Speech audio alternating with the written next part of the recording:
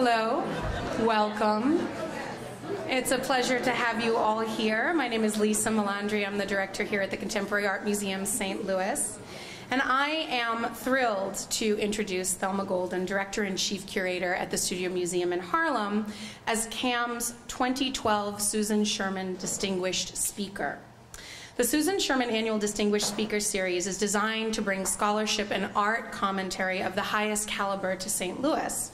The program connects us with today's most relevant artists, curators, designers, and scholars. Since 2005, the Contemporary has hosted a wide variety of luminaries through its extraordinary program, and Thelma is a welcome and exciting addition to the list. And we, of course, thank Susan Sherman for the opportunity to be able to bring such luminaries here.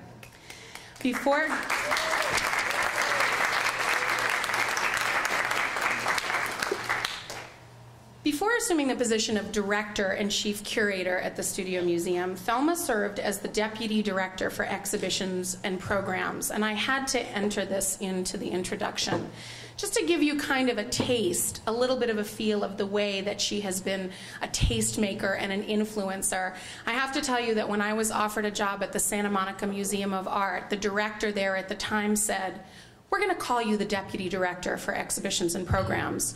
And I said, "Oh, okay, that sounds good." And she said, "Because that's what Thelma is." So just to give you a sense. Throughout her career, she has organized a number of critically acclaimed exhibitions presenting the work of individual artists: Chris O'Feely, Glenn Ligon, Ramir Bearden, Gordon Parks, Martin Puryear, Isaac Julian, and really extraordinary game-changing group exhibitions, two of which at the Studio Museum included Freestyle and Frequency. And in 2010, for what might be the best, or at least the coolest of all gigs, she was appointed by President Obama to the Committee for the Preservation of the White House. Golden has promoted and encouraged many emerging artists in the field throughout her career, championing and shepherding their careers not only through the exhibitions, but also at the Studio Museum through residency programs, which really sort of nurture their work over a lifetime. She's made an invaluable contribution to the field, consistently showing us a new way of looking at things, which is something that we dearly appreciate in the art world. We are honored to have her here, Thelma.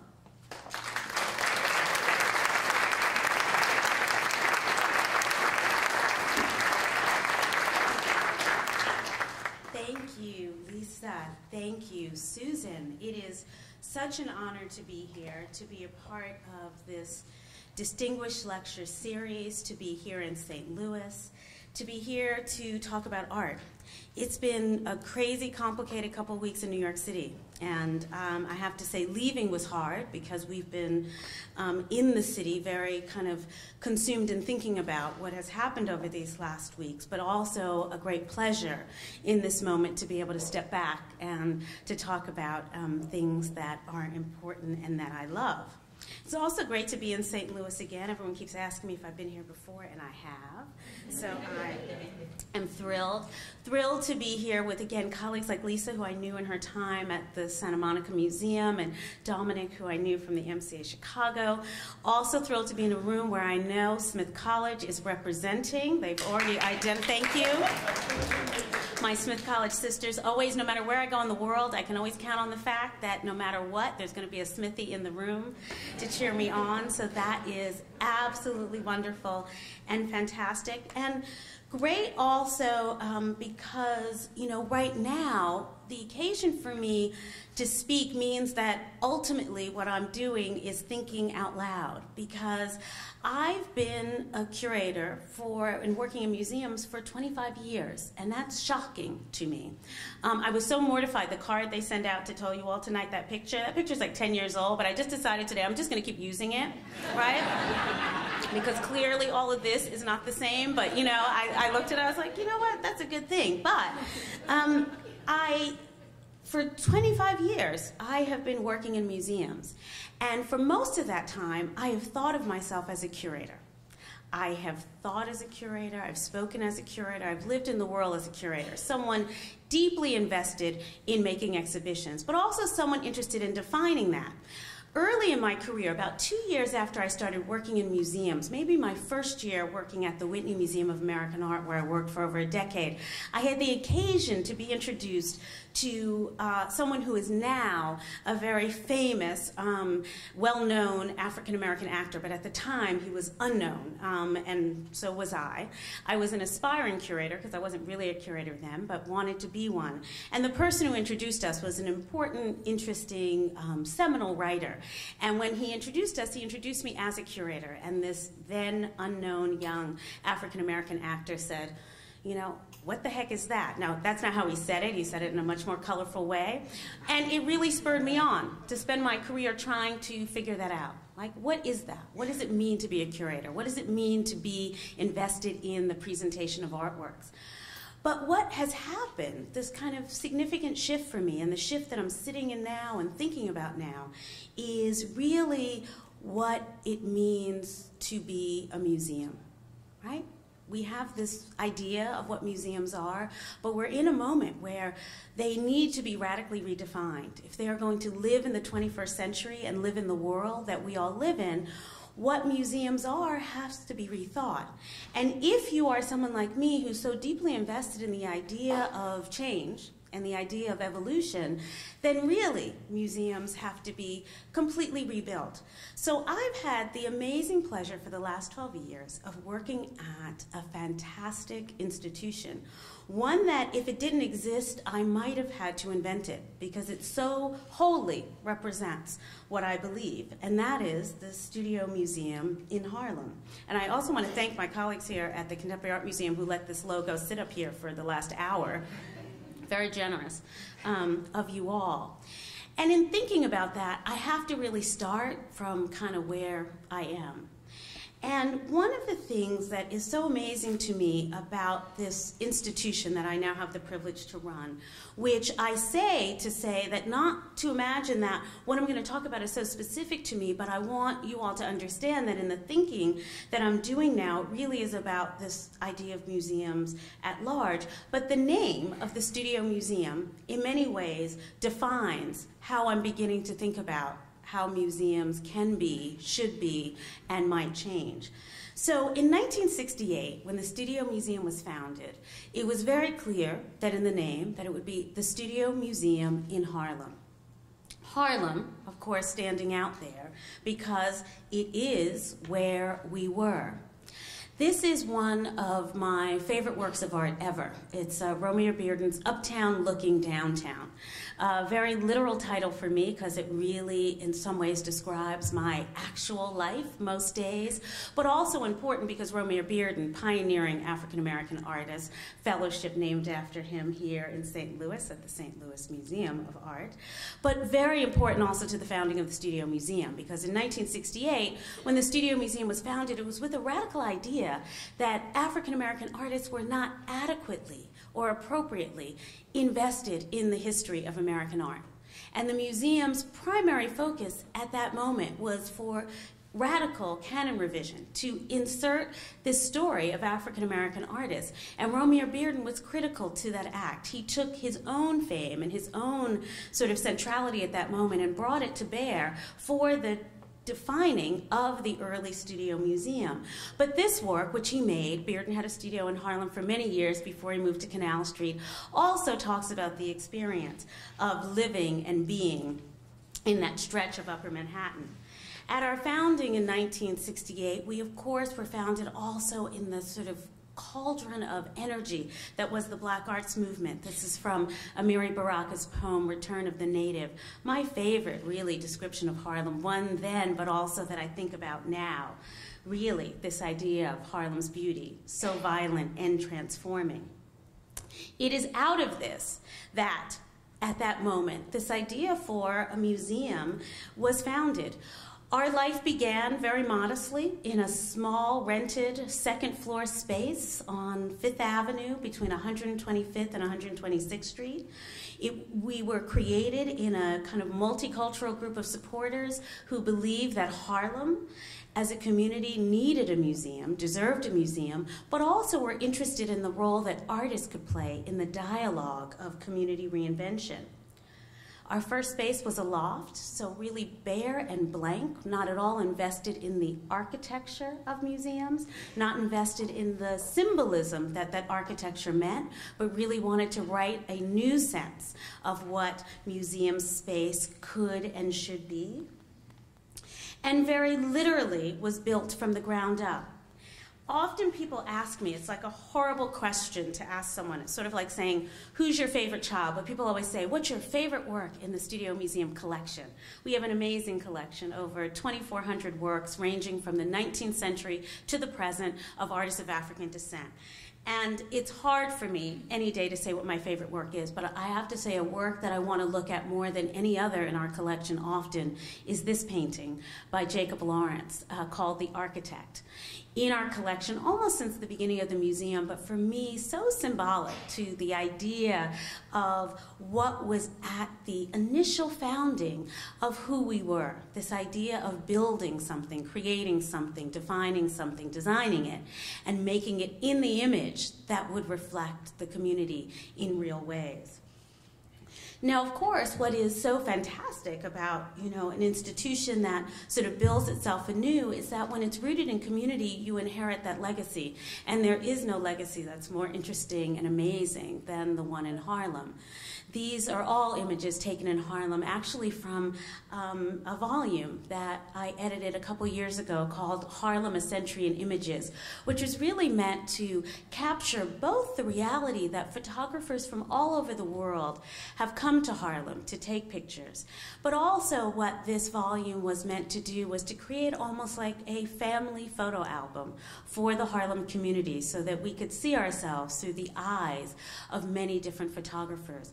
But through these photographs, what one sees is a community that's rich in its history, rich in defining its legacy, but also one where history defines so much of our day-to-day. This is an image from a United Negro Improvement Association protest. And protest, in many ways, also defines the political sphere of the community in which my institution exists, so therefore is at the bedrock also of some of our institutional values. When people often ask me where we are, I say we are sort of equidistant between the Apollo Theater to our west and Bill Clinton's office to our east.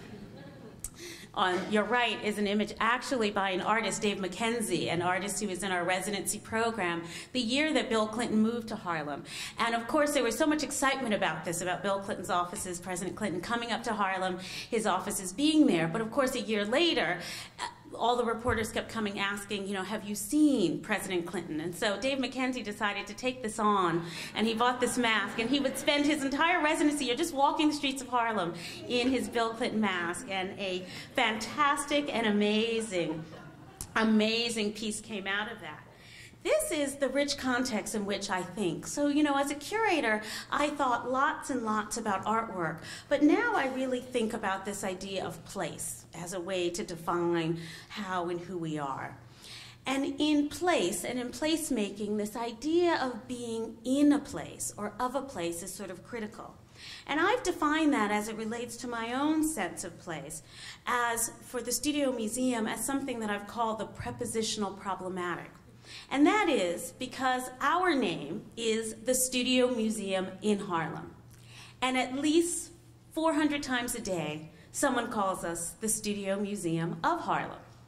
Now, this is one of these complicated things, like if you have a name perhaps that might be complicated to pronounce and you sort of have to decide if you're going to correct people when they say it incorrectly or let it stand. It means that you're always thinking about what those differences mean. But in a very profound way for me, this problematic has really defined the space in which I've tried to understand what it means to be institutionally relevant, to be in a community or of a community, in a community and of a community. How those two things play together. The Studio Museum in Harlem, of course, speaks about our place, and all museums are some place. But the Studio Museum of Harlem, that common mistake, I've actually embraced as also being a way in which we understand how relevance can be defined through program, through collection, through the way in which we speak institutionally. And it is from that place that I've taken a model that in curating is quite common and applied it to how I now think about the hard work of institution building. So in contemporary art, we often talk about site specificity, artists that come and sort of define their work based on the terms that they encounter in a place. But I'm really questioning this idea of how museums, how institutions can be site-specific, and perhaps also how they can be site-sensitive, and how they should be site-significant, and how in the work that they do, they should be highly, highly, highly site-suggestive. So in thinking through that matrix, it really, for me, has defined a new way to understand a museum life. There's a fantastic line in the seminal play by Ntozake Shange called For Colored Girls Who've Considered Suicide When the Rainbow Is Enough, where one of the characters says, I used to live in the world, and now I live in Harlem, and my universe is 6 blocks. And that really could define my life and the space in which I live right now. I'm showing you a map right here, which basically shows Manhattan. And this is an incredible map to look at because there's another way I could show you this map right now, which could talk about the world we're living in post the hurricane, with that sort of red and gray and white really representing other things. But specifically, I want to train your eye on that little circle, which sort of defines the space in Upper Manhattan. You know, to talk about an institution means one has to engage in community, and there are lots of terms we use in the museum world to understand this. We talk about ideas about how we engage audience, how we engage community, but at the Studio Museum, something else I've been involved in is that we, as an institution, have to be engaged in definitions of community. And in Harlem in particular, one of the most profound shifts and the profound changes has been that what has been defined through the space of gentrification. As a curator, of course, the way in which I understand things, of course, is to ask artists to ask the questions and maybe even come to the answers for those issues which seem profound and need to be discussed. And in 2004, when constantly being asked about what gentrification means, what it means to be an art museum in the midst of a community that's evolving and changing, I couldn't ever answer the question in a way that felt adequate, that felt interesting, that felt inspired. And so made an exhibition at that time called Harlem World, where I commissioned 18 architects of African descent, emerging architects, and asked them as architects to think about Harlem in its past, its present, and its future. And the reason that was sort of the premise is that I found a very interesting phenomenon. I think this happens for many communities in flux. And that is that in the present moment, people always talk about them as they were or as they will be, right? So everyone was always talking about Harlem as it was, or what Harlem would be. So this exhibition, for me, was a way to frame, with artists and architects, how to imagine a present defined in other ways. So in this exhibition, one of the architects came up with a project which for me still stands as a way to understand the complexity, but also the hilarity of trying to understand gentrification and what it could mean for an institution. And this is a project by Ron Norsworthy. And what he designed was a condominium tower, which he called Reparation Tower. Reparation Tower, as you can see, is designed with certain architectural modernist standards in, of course, the image of a clenched fist. This is the corner of 7th Avenue and 125th Street, corner made famous, the corner where Malcolm X spoke, etc. What's on it now is a state office building that is raised for this glass and steel tower. Ron designed this schematic drawing, but then with most of his commission money, he bought a classified ad in the New York Times real estate section. And in that ad, he advertised for luxury condominiums on the upper West Side. He described them as having all of the features one would imagine in a luxury apartment: bamboo floors, Viking range, sub-zero refrigerator, so on and so forth. But he also described them as having the qualities that would absolve anyone from any kind of discomfort they might feel in being an early gentrifier, right? So that by living in this reparation tower, it would automatically indicate that you believed in the ideals of equality. You were a part of the struggle as opposed to an interloper. The building itself, the lobby, would exist as a space in which community action would happen alongside with concierge service, right? And he described and really put together truly all of the both realities and anxieties in this space. In the space of the exhibition, in the museum, he used his small space in the exhibition to create what's equivalent to those kind of model apartments that they create for condominiums. And in the ad in the New York Times, he put a phone number that you could call if you want to make an appointment for the open house, which was the museum's number. But then he also put a time for the open house, which was our opening. Now, when he came up with this conceit, I thought, okay, nobody is going to believe this is actually real. And if they come to the opening, they're coming to the opening. They're not coming to buy, these apartments. But I have to tell you, it was amazing that actually people came, imagining that this was a real possibility.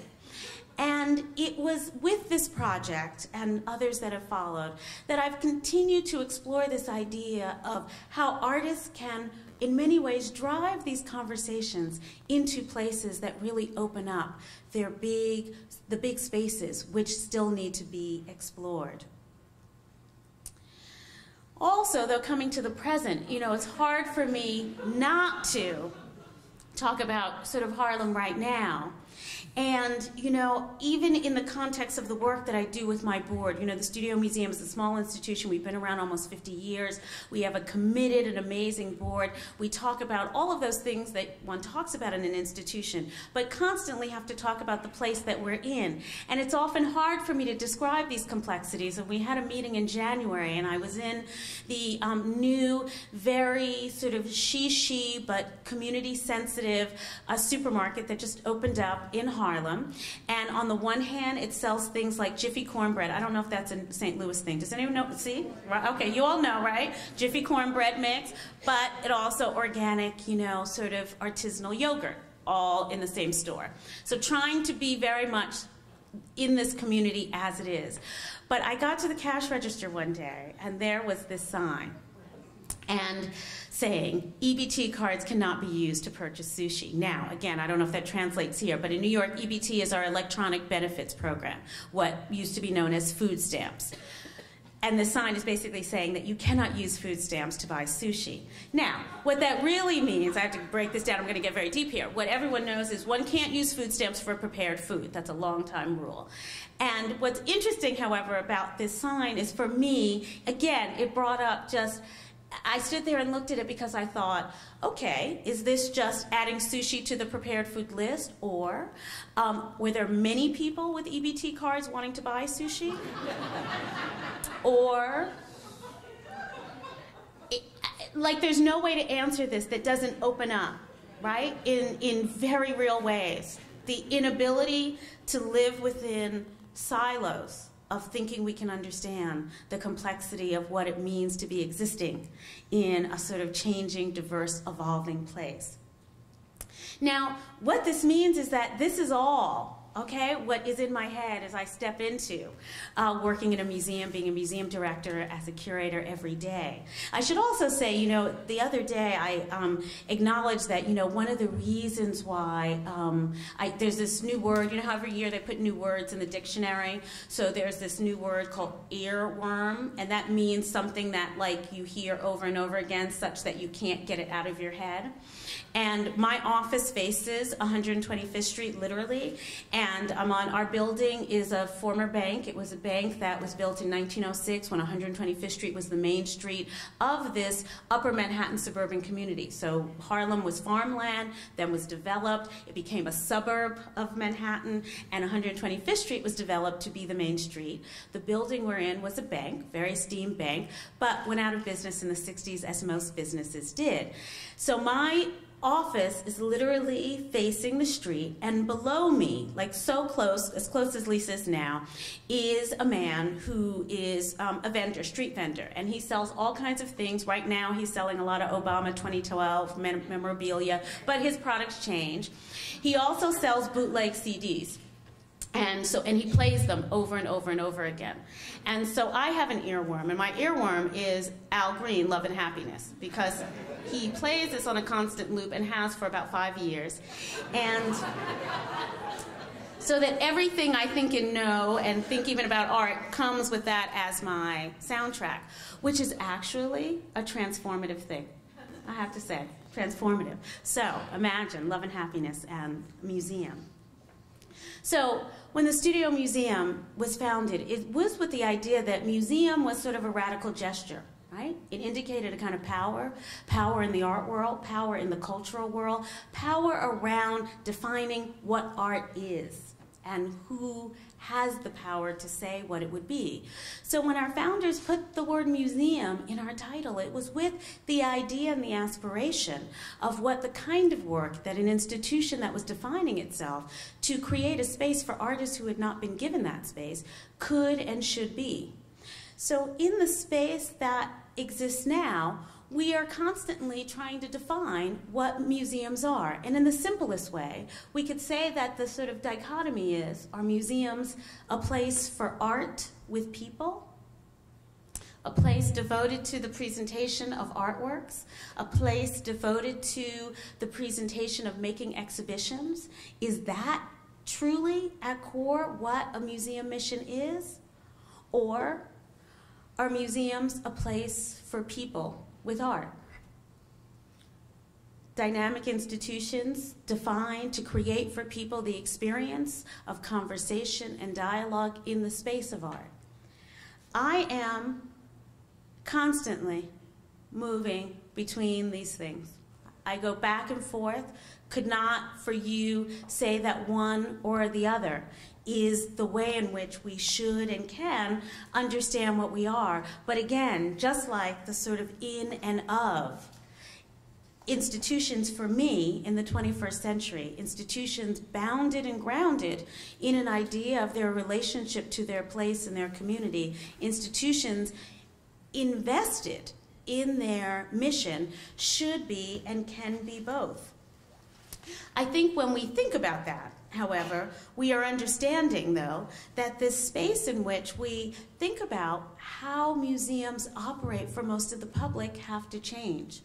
One of the most interesting things for me is this idea of accessibility, right?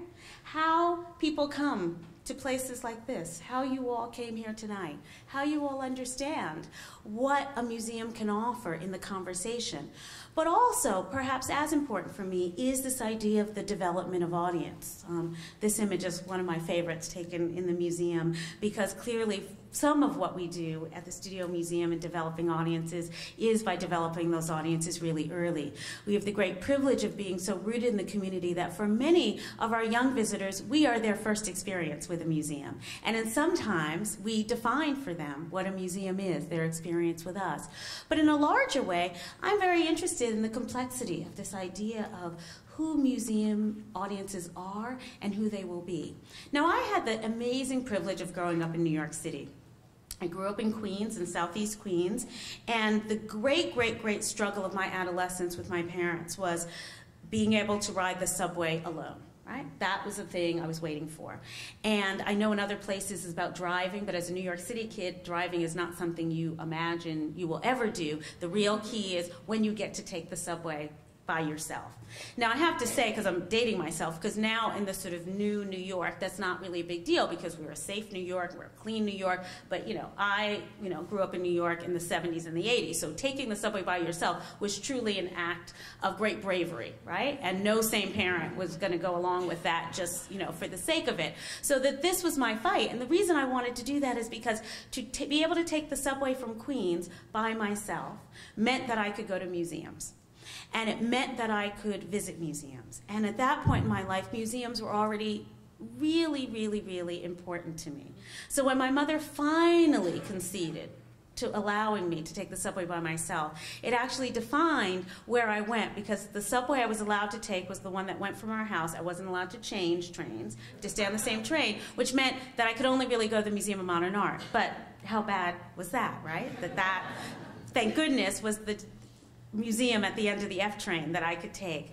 And in many ways, that idea of how I felt and really grew up feeling that that museum was mine is some of what I try, and now I'm thinking about how museums can embed in what they are. I had an interesting experience, though, on this idea of audience in my own institution a few years ago. And we all speak to this idea of how we want to understand our audiences, so I spend a lot of time in our gallery space. And I was down in the gallery, and there was a family, a young family, a mother and a father and two children, about 8 and 10 years old, African American, and they were looking at an exhibition. We had an exhibition up at the time, a group exhibition. They were really, I could tell that the mom was sort of talking to the kids about the work, and the father was reading the wall labels, and it was, you know, one of those scenes that I wish we had our photographer. I was going to take pictures to put in our annual report. And I walked up to them, and I thanked them for coming, and I was so thrilled, and I sort of jumped into a bunch of assumptions. So I thanked them for coming, I asked them how often they came, and then I asked them where they lived, because I made a direct assumption that they were neighbors, that they lived in Harlem. And they said, oh, we've just driven in, we live in Greenwich, Connecticut, that is. Okay. A year later, in the galleries again, having my same excitement at seeing people engage, and I see these two young Japanese kids. Young guy has on a pair of sneakers that like only 2 pairs were made, and you would have had to sleep on the street for 4 days to get them to be first. The young woman has sort of like dreadlocks that are kind of made out of that molding mud, and then she's got them up on her head, and a margelle. I mean, just fantastic. Like the whole look, everything about it. They've got their iPhones, and even though we don't allow photography in the gallery, I'm letting them take pictures, you know, because I'm just thinking they're just so cool. So I go up to them, and I say, welcome to Harlem, you know, so glad you're here. And, you know, and I go on, and I ask where else they're going to visit, because of course, you know, we are, as I say, half block from the Apollo, down the street from the Lennox Lounge. Sylvia's the Red Rooster, so I'm getting ready to do my Harlem tour guide thing. And I say, where else are you visiting? And they say, oh, we live at 119th and Lennox, literally around the corner, right? So again, you can't buy sushi with the EBT card, live around the corner, live in Greenwich. All of those things, all of those are definitive for me in understanding the spaces that we create in museums to really be a part and understand these kinds of changes. Also, though, important to this, in this idea of a place for art for people and a place for people with art, is this idea of, though, being invested in history. Because, you know, as a community changes, there really does need to be a constant that sort of looks backwards.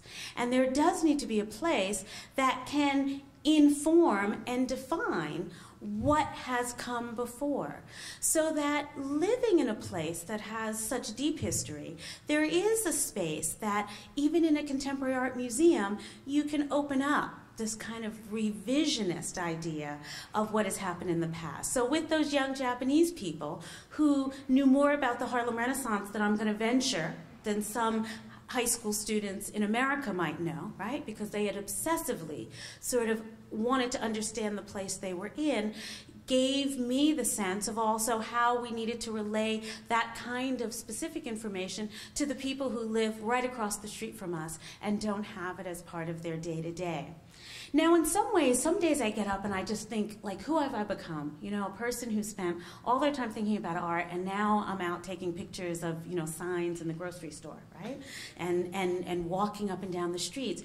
But I have to say, in many ways, the skills that allow us as curators to be able to see art and make meaning in exhibitions is also, in many ways, how I think as an institution maker, as an institution builder now, I can make meaning with art in an institutional context. But perhaps the most profoundly radical gesture that was created by our founders, and what I feel is the most profound gift that has been given to me at the Studio Museum is the idea that in our founding, this idea of the studio. Now, many people ask, because it's kind of a strange idea, right? Why are we the Studio Museum in Harlem? And it is because in our founding moment, there was this desire to capitalize on the reality that as a cultural community, particularly a cultural community attached to African American culture, Harlem, as the home of the Harlem Renaissance, is without precedent, right? Black art was made literally on the streets and in the lofts and in the apartments of the Harlem community.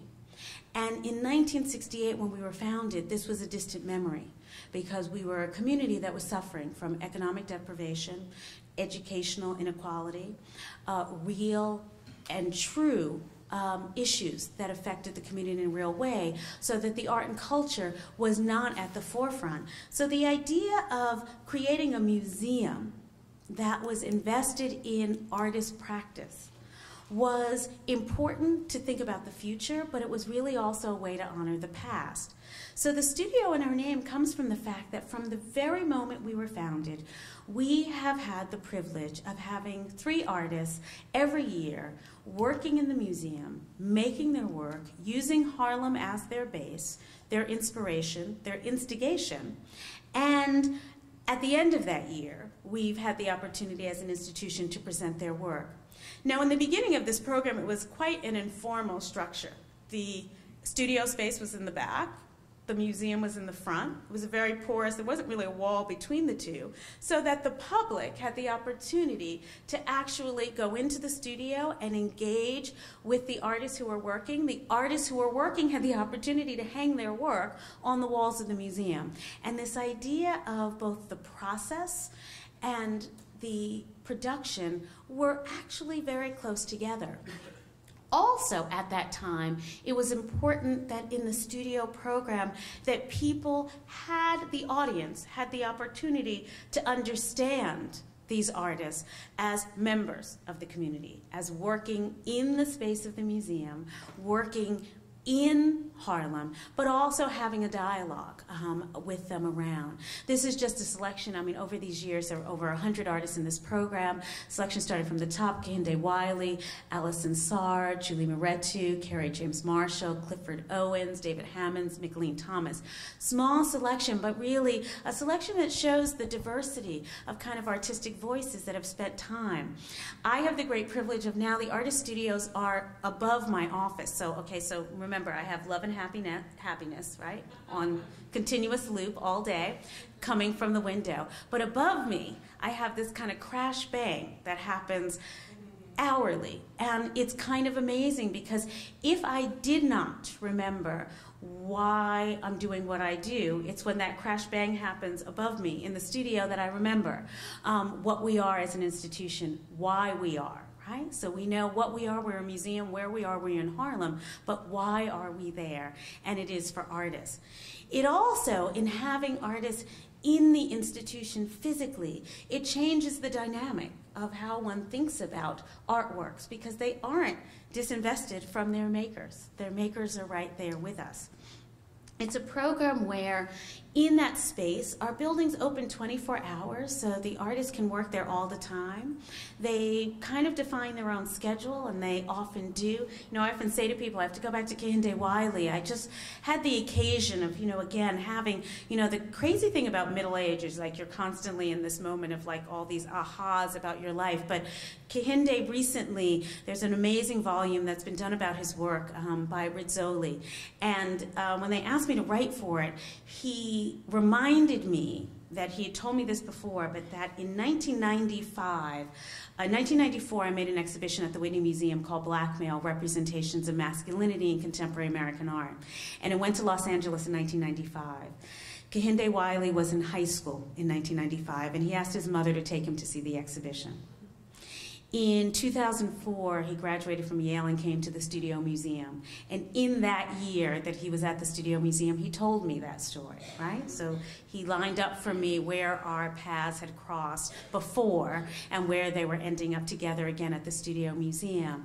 And in having the occasion to write about his work, in thinking about that sort of circularness, it reminded me that Kehinde, like so many artists in the program, when he came into the program, literally it was the sort of inflection point in his career, because many of you know his work is sort of defined by a kind of portrait style in which he makes images, works, paintings of young African-American men.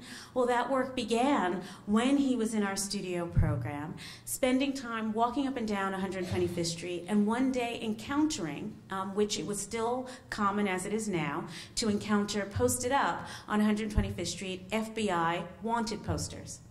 And he was amazed at the kind of photographic representation that those wanted posters included, the sort of mugshot, compared with the kind of European portraiture that was informing and inspiring his interest.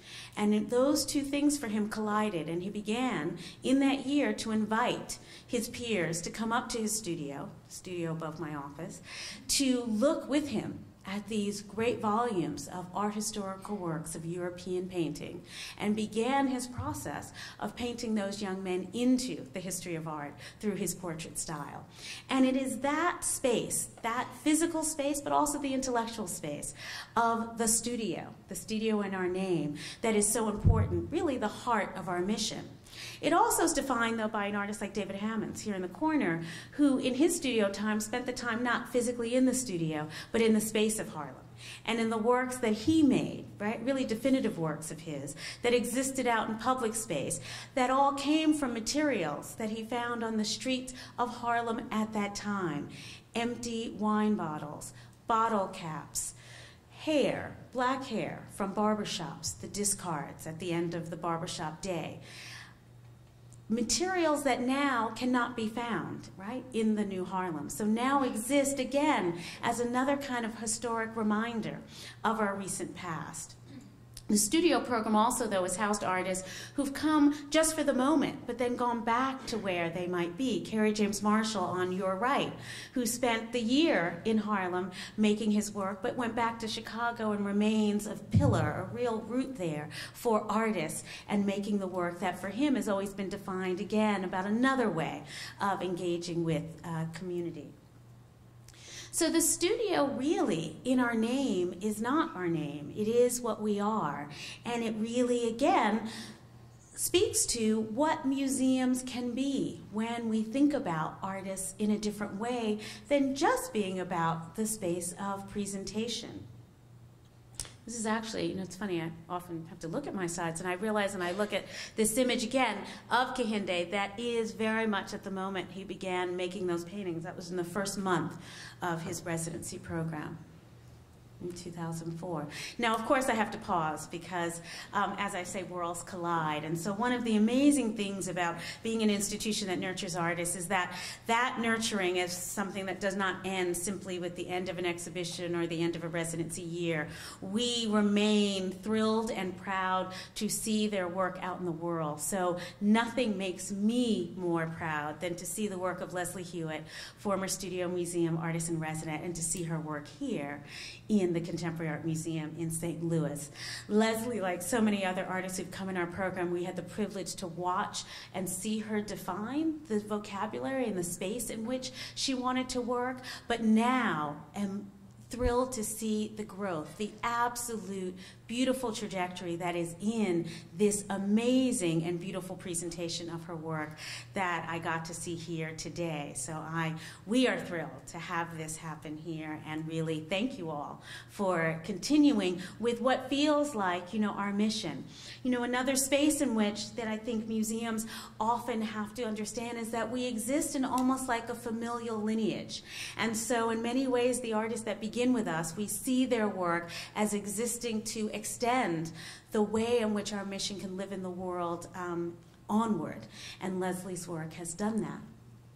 But also, in this thinking about institutional work, there are ways in which the space of exhibitions can also define how institutional space can be made new and different for the context in which it's existing today. Last year, as I said, Romare Bearden was a significant, important artist in the founding of the Studio Museum. And in thinking about how to engage a current generation of artists with the past, always the challenge there is to make that mean something more than just what can be the sort of static engagement with fixed histories. So on the occasion of the Bearden Centennial, in an idea that began as a very small one, but then grew through the impetus of artists, to celebrate Romare Bearden and to celebrate him in his centennial year, we initiated a project asking artists to make a work inspired by Romare Bearden. And we started out with 25 artists with the goal to get to 100 over the centennial year, which I'm pleased to say we did.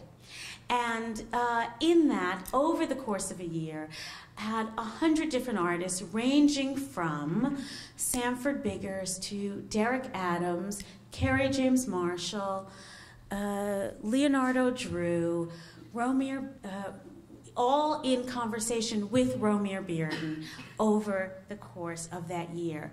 It was an amazing and fantastic project, one that began with no bounds whatsoever, right? So that we sent, I wrote every artist sort of asking them if they could reconcile their sense of how to honor an artist who we all owe so much to.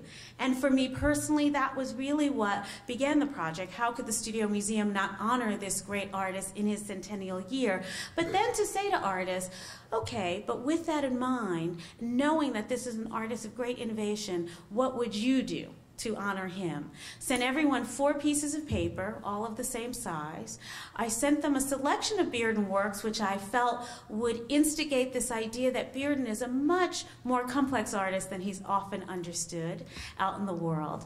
And then also sent them some of his own words, right? Bearden was a prolific writer. He wrote about himself as well as he wrote about other artists, and asked them then, with no other brief other than that, to then send back what they might imagine could be a work that happened in that year. What was most amazing and profound about this project is that on the bottom, next to the rooster, is a work by John Outerbridge. The rooster's by Mark Andre Robinson. On top is Brenna Youngblood. And there, in this project, of the 100 artists, about 50 of them, at their own initiation, not ours, had decided to give them to the collection of the Studio Museum. So, and to begin what would be the Bearden Bicentennial Project, so that they would live in our collection, so that at the point, well beyond any of us, that we celebrate this artist again, they will be there as a base. But moving to the present, that was an exhibition last year, which really, again, expresses this idea of a studio, but also expresses a kind of dynamic curatorial practice that's responsive and reactive to site and environment and history.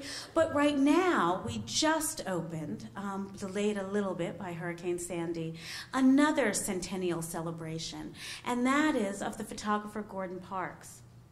Now, as I said, about 5 years ago, I became obsessed with the way in which, you know, Harlem looms so large in the imagination. You know, I am a child of, you know, a very complicated marriage, and that is that my father was born and raised in Harlem, and my mother was born and raised in Bed-Stuy, Brooklyn. Now, if there are any New Yorkers here, you know that's just like, you know, that's a non-negotiation point, right? I mean, there's no give on either side there. Those are, you know, and both of my father was born in 1926, my mother 1930, so they lived in those communities in their real heyday. And so when my parents got married in 1963, the great compromise, which is truly the thing that I have tried to, you know, get over for my entire life, is that they moved to Queens.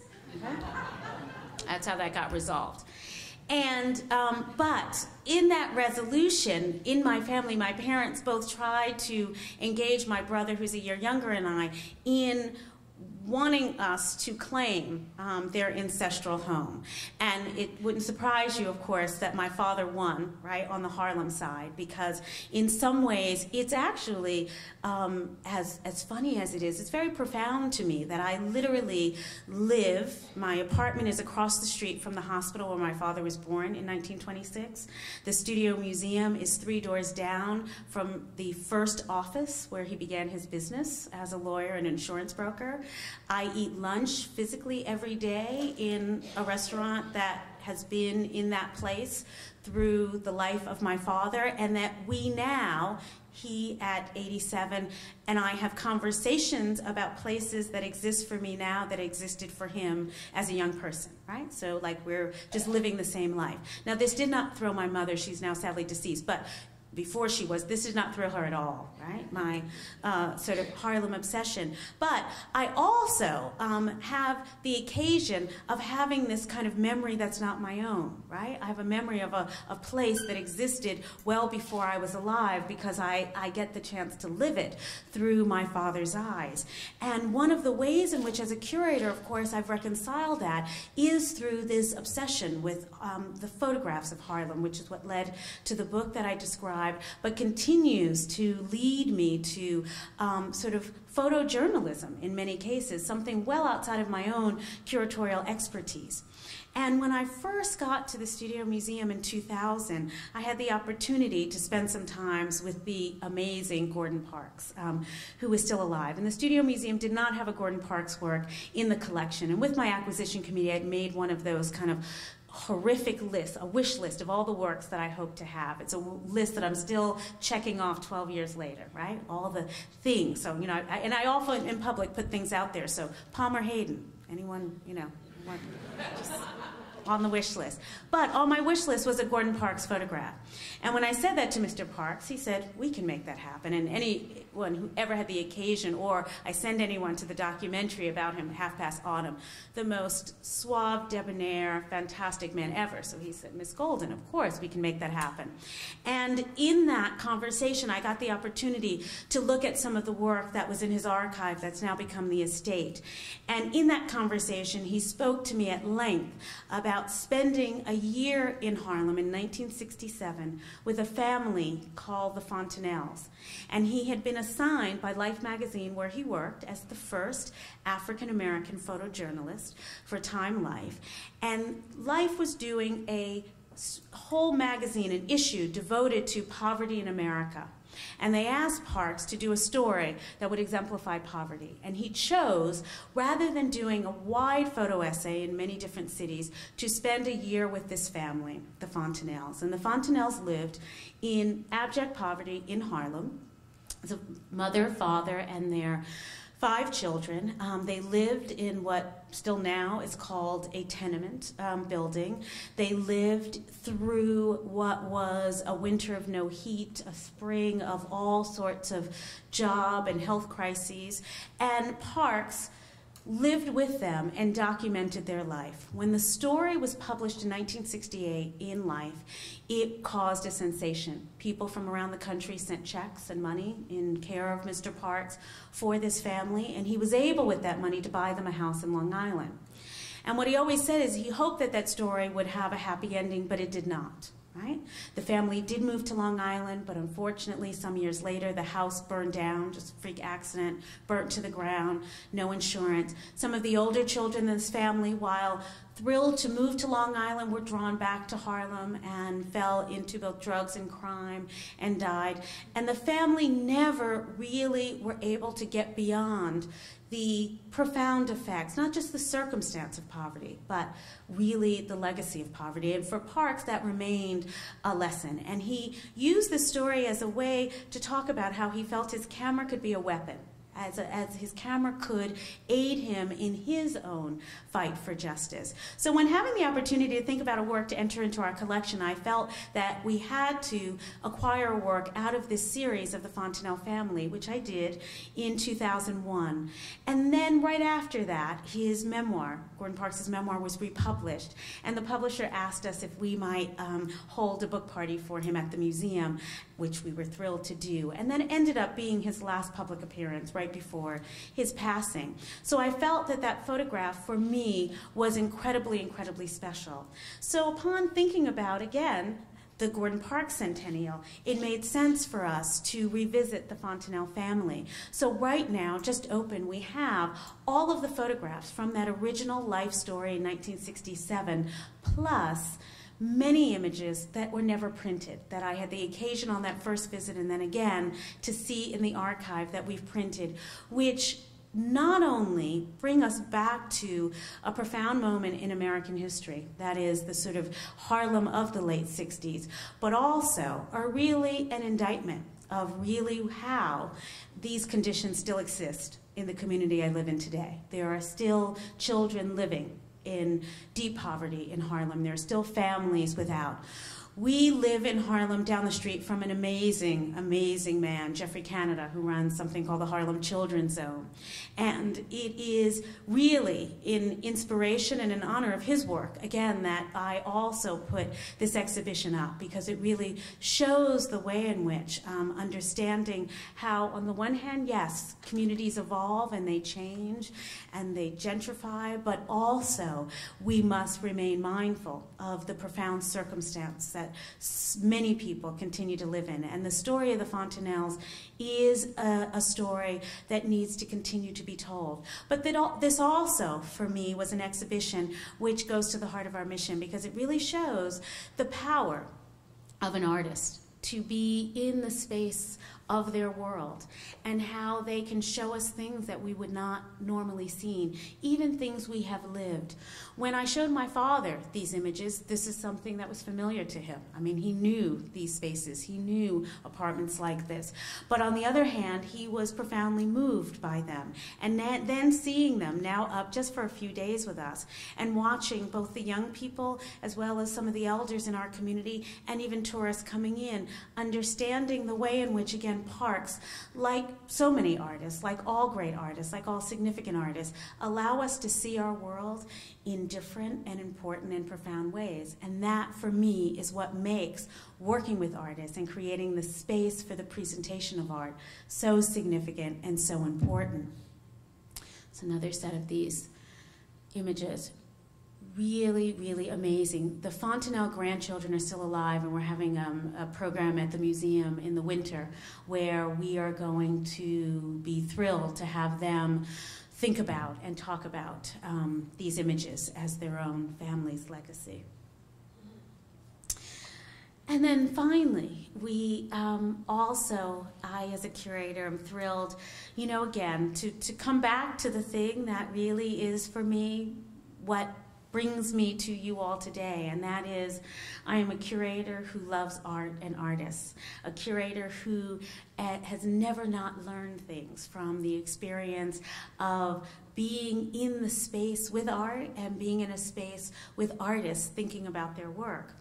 And when I got to the Studio Museum in 2000, it was after a decade of working at the Whitney Museum, which I loved, a decade of working in a museum devoted to American art, which I felt deeply about, a decade after working with a generation of artists who, by the time I left the Whitney Museum, were deeply and profoundly at mid-career.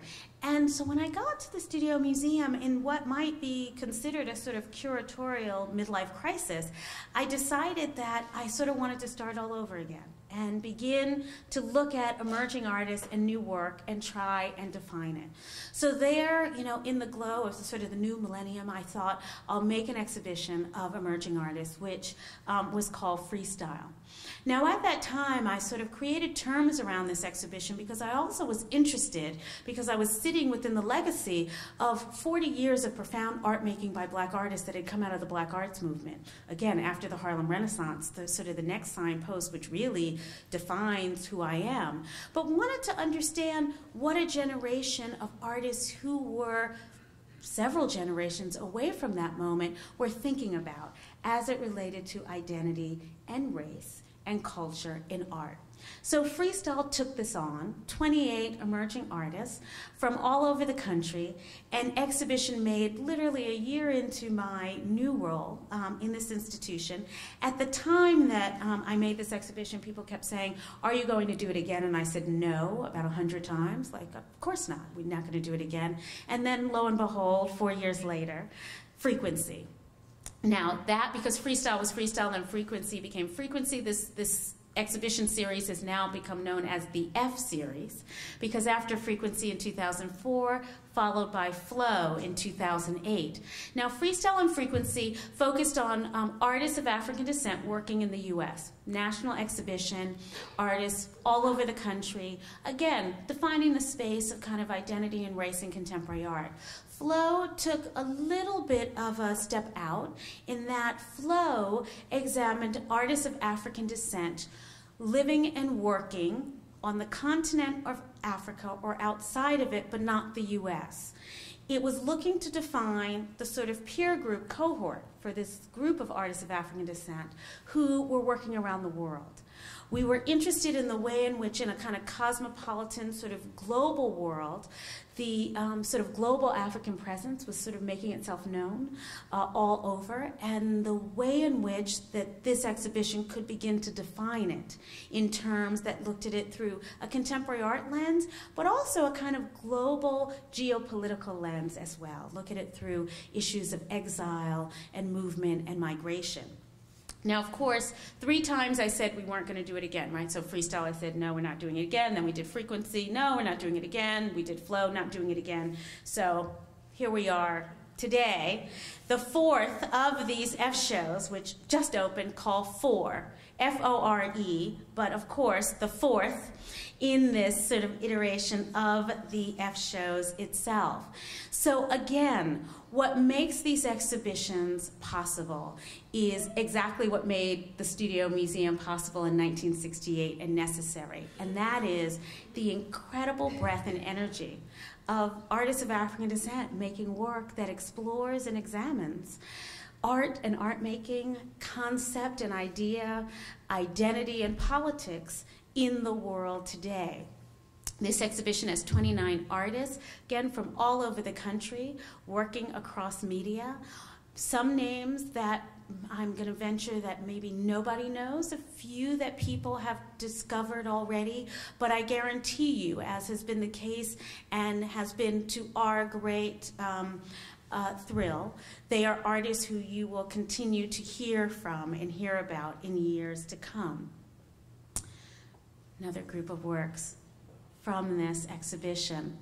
One of, there are so many effects of this hurricane, many profound and important, but one that's very minor in relation to the rest of the world. But this exhibition has a catalog, but it has been somehow lost in the FedEx system for the last couple of weeks.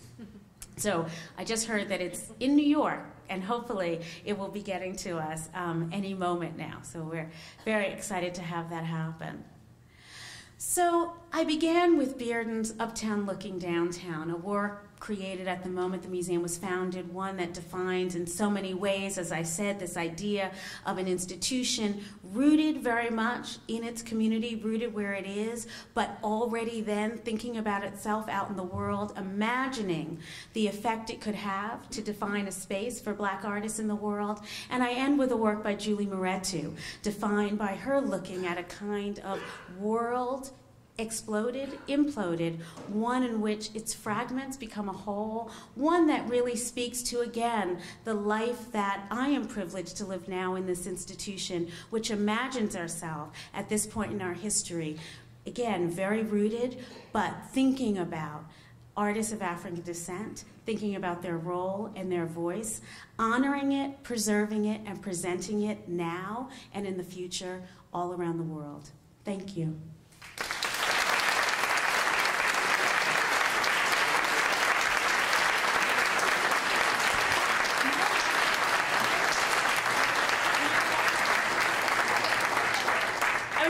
If I was allowed to take questions, because I know some places you're not allowed to talk, but hopefully we can.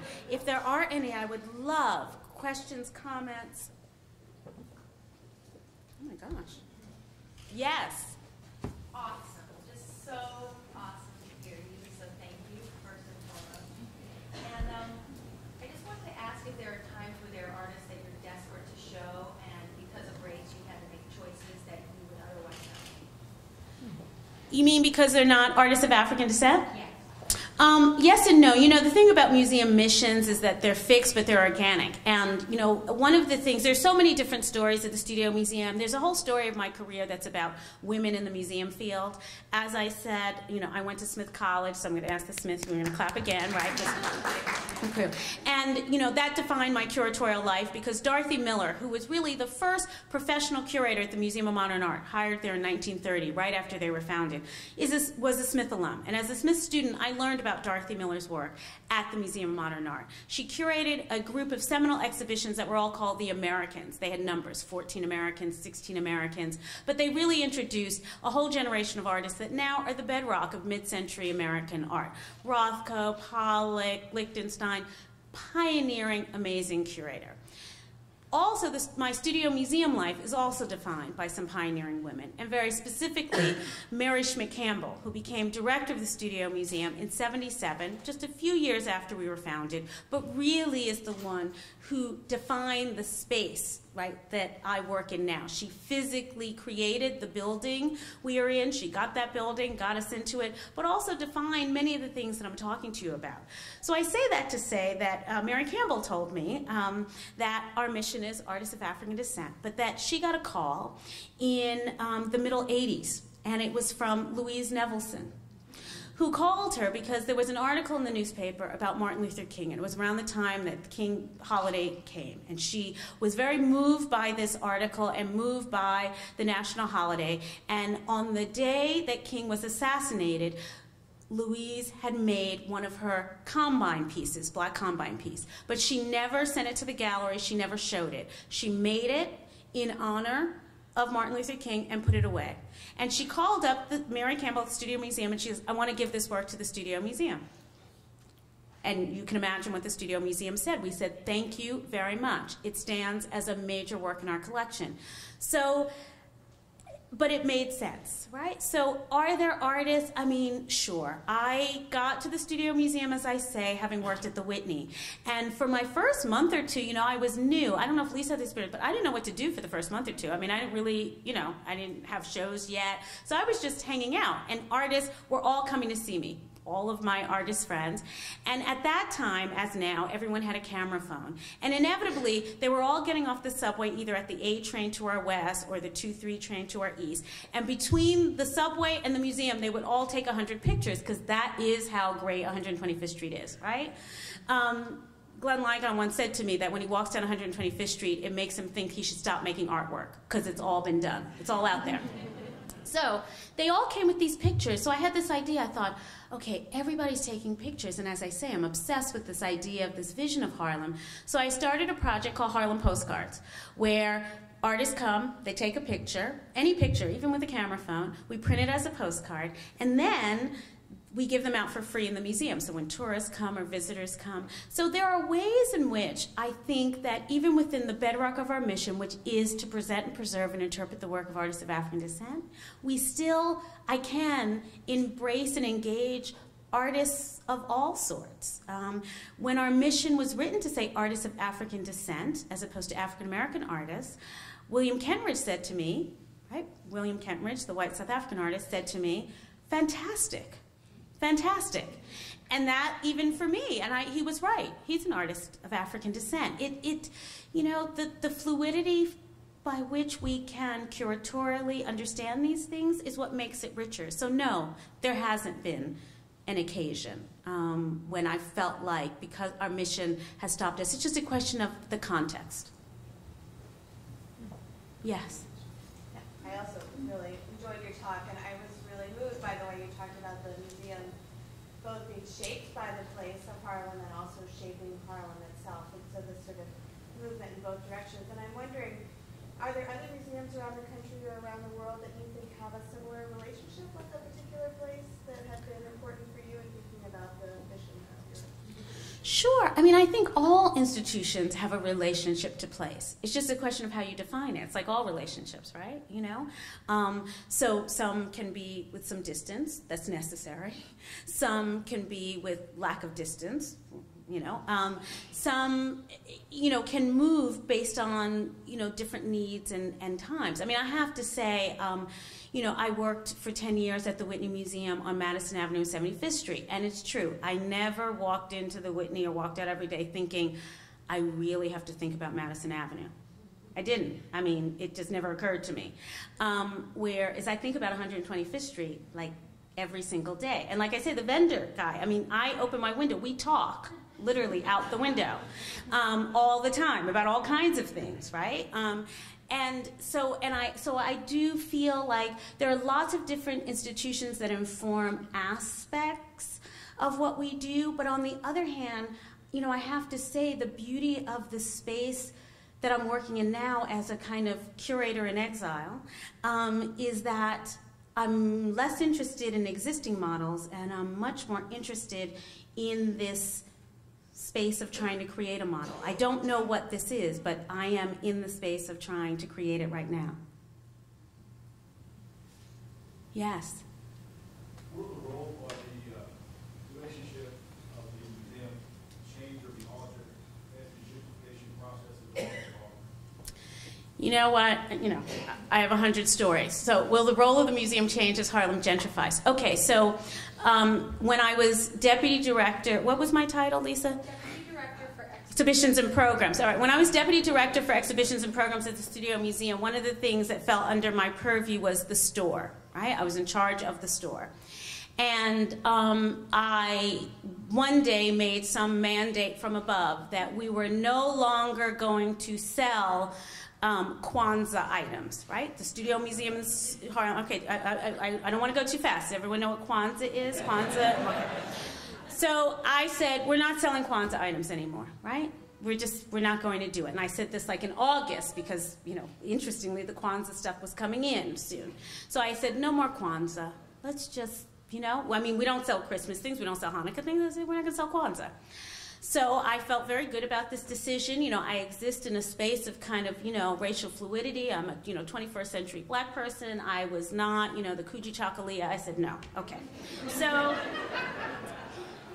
and, I was deputy director for exhibition programs. So no one, pushed back at this. They all said, okay. So it happens that one day, probably to the great pleasure of my store manager, that I happened to walk into the store, because this is what I spend my time doing during the day. I go up to the studios, I go in the gallery, I go in the store, I talk to my man out on the street. And so I go into the store, and there is a man there, and he is, just as I walk in, I probably was staged. Now that I'm telling you this story, I bet this was staged. He walks in, and he says to my store manager, hi, when are you getting in the Kinara candles? Kinara candles. So Kinara is the menorah, it's like the Kwanzaa menorah.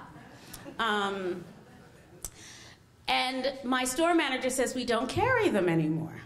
Right? And I'm standing there, so I'm waiting to see how this is going to go down, because I think, oh my gosh. And he says, really? He says, because last year we bought our Kwanzaa candles here at the Studio Museum, and we were coming back.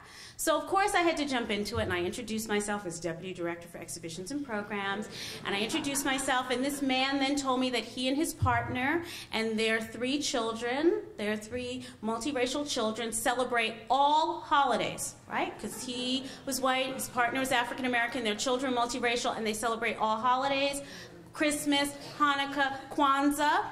They lived in Harlem. They were thrilled to buy these various things from us. They liked being able to show their children all these different cultural, and I then caved right then. I just said, okay, right? I said, okay, we will do Kwanzaa. He invited me to his Kwanzaa. I mean, right? Now we have a full-on Kwanzaa celebration. I've fully embraced it. So how do we change? Well, we change by, on the one hand, not changing, right? So some of the change is by not changing. But then we also change by really being sort of radical in our idea of the values that we present to this changing community, right? And that was the thing I had to learn, right? So to this changing community, they wanted to attach themselves to things that existed in the community, that were important to the community, that defined the community. And so with that in mind, we continue to be who we are. Now, some of it is what has made me, as I say, I'm a curator of contemporary art. Before coming to the Studio Museum, I hadn't really even done very many exhibitions of artists who weren't alive. But this obsession, for example, with historic photographs is because literally, again, I have my 87-year-old father who still calls Lenox Avenue, even though it's Malcolm X Boulevard, and I have to say that to him all the time. But some of the work we do is to give people the opportunity to remember and to see this place that some of them, it is new for them. On the other hand, though, we do change so that we can embrace all aspects of this changing community. One of the things that I think that, one of the most interesting roles that I think we've had in this gentrification in Harlem is that we exist as we're not a neutral space, because it's not neutral. It's actually activated in some ways, but a space in which all of these things collide, but in ways that don't have the anxiety attached to them that they do in other parts of the community. So we try to stay the same and move at the same time. Question? Yes? So how do you feel about the fact that Harlem is a changing community? Because when you look at urban communities, particularly in this city that are very separate, Mm-hmm. is it a strong thing that it's mixing? That you have the Japanese couple, and Mm-hmm. How do you feel about that as Harlem's place, and is it a good thing? You know what? I don't know if I can answer that because I'm living it. I'm living it. And I think that it's a complicated thing. It's complicated. It's complicated that, on the one hand, all of the effects of gentrification are real. Prices rise, people are crowded out, things change. On the other hand, some things haven't changed. We still live in a community with, educational deficits that are real and profound. So I guess I don't know if it's a good thing or a bad thing. What I can say is that I work to make the Harlem that we live in, those of us who live in it, be a place that is good for everyone who lives in it. That's what my work is about.